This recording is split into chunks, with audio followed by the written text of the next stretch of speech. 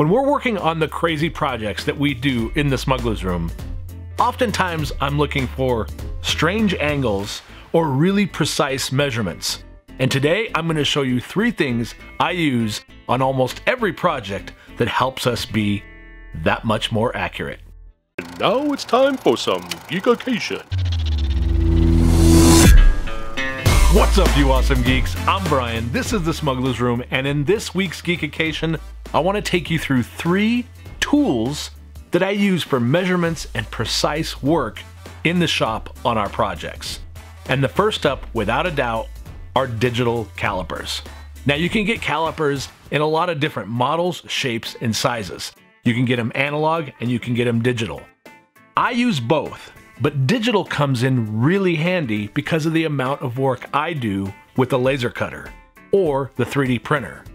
Being able to get precise measurements makes all the difference in the world.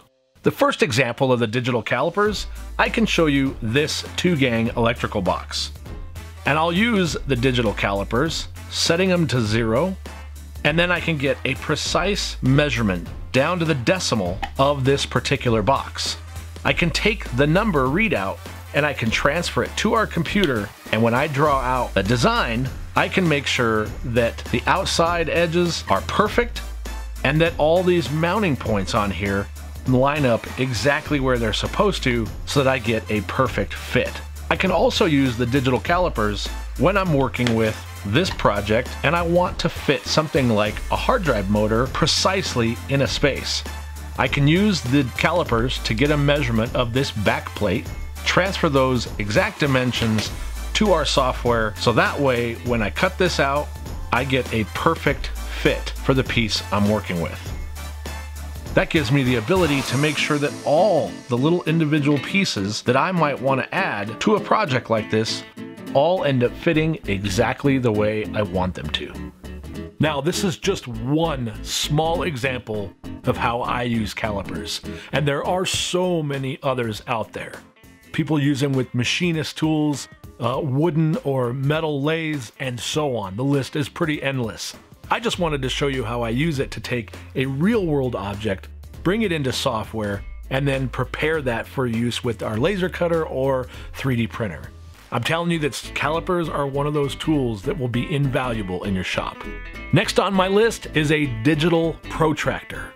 This protractor will allow you to measure the angle automatically and give you the readout here on the display. I use this often on projects because a lot of our designs have strange angles. And to get the bevel cuts correct and to make sure that my pieces line up, I can use this to make sure that I'm always getting the exact angle I need. The last in this list of digital family items is a digital angle gauge. And this has a very specific use case for me.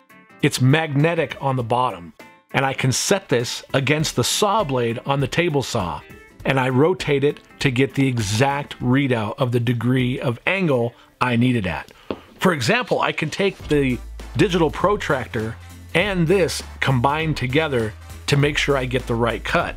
If, for example, on our protractor, I set this at 34.5, I can then take the magnetic digital angle finder and put it right on the blade and rotate that blade to the exact measurement I'm looking for.